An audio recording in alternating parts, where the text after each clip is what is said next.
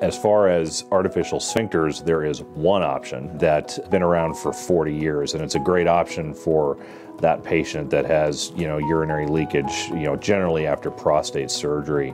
It's, really treats really all levels of severity of incontinence in that patient population. The way I describe it to patients is there's a balloon that goes around the urethra on the inside, and it's almost like, normally the sphincter would clamp that closed so that, somebody doesn't leak urine, and this device takes it over. It's like literally somebody's in there pinching the urethra closed, and the patient has a pump that's implanted that is under the skin that they can pump to open that cuff up so that they can go and void normally, and then it closes back up, and then they can go about their day without fear of needing to wear pads or have leakage or any other of those social issues associated with it.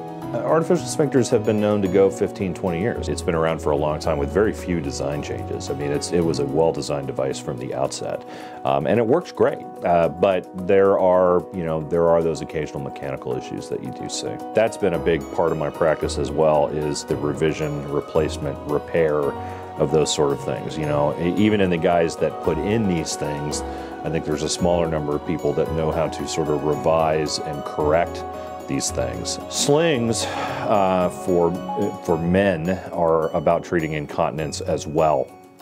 They are another type of surgery. It's a device that's a little less hands-on for the patient, but it doesn't quite treat higher degrees of incontinence as well. So I think of incontinence as a spectrum. So guys that are more on the favorable side of it, that are still bothered by their symptoms, generally are going to talk with me about having a sling put in, whereas guys on the more severe side of things will generally proceed to an artificial sphincter. The slings, when the slings are put in, and there's different types of slings as well, but the gist of the slings are that they're sort of enhancing the patient's normal sphincter function, and some of them will also provide some increased resistance as well. But those are fixed objects, they're not mechanical. And so once they're in, and the patient doesn't have to do anything to sort of make them work. So that's wonderful for those guys who have lower levels of incontinence, because once you put it in, they don't have to think about it. And I think that's a nice thing. The artificial sphincter is a wonderful procedure, and it's a wonderful device, but it's like buying a car. You drive it off the lot, it's going to work great. 10 years from now, maybe not so much. And this, it's got working parts.